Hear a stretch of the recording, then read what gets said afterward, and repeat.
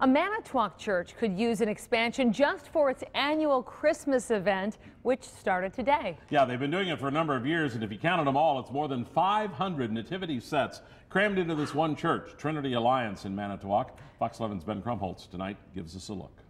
I don't know. Oh, this is an interesting nativity set.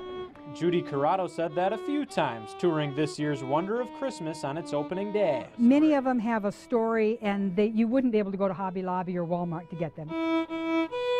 9 years ago, Trinity Alliance Church displayed about 225 nativity sets inside its stores. That number is now more than 500. If we had more space, we have more nativities than this. More than 50 of the sets are Corrado's. Everybody that knows me and travels brings me a nativity set. Even more belong to church member Lynn Vancouvering. I don't know, I just love them. The church's display has become a community effort, with people across Northeast Wisconsin lending their own sets from all over the world. It feels good to be a part of this wonderful thing that this church does for the community.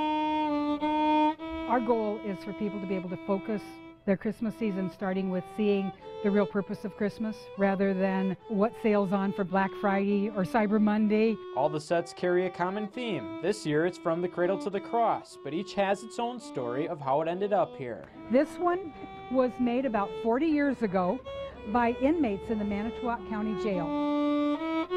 Those different stories and looks keep people like Corrado coming back to share their displays. It's our gift to the community is the way we look at it. In Manitowoc, Ben Krumholtz, Fox 11 News. The displays will be available for free at the church on Nagle Avenue in Manitowoc this weekend and next. Friday and Saturdays, the hours are 10 to 8, Sunday, noon to 4:30.